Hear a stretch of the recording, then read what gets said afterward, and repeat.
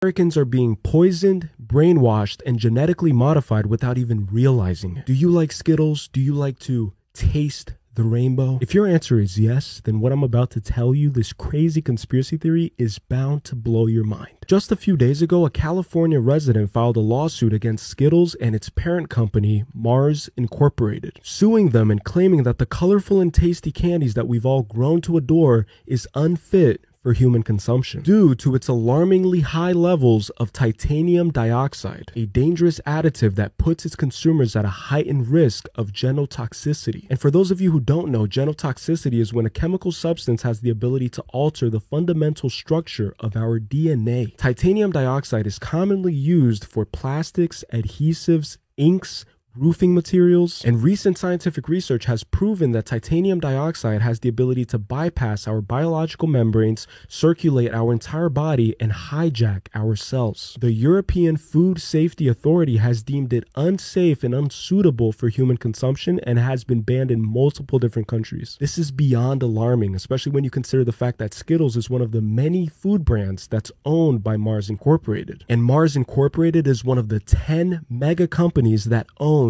all of the food brands that we consume.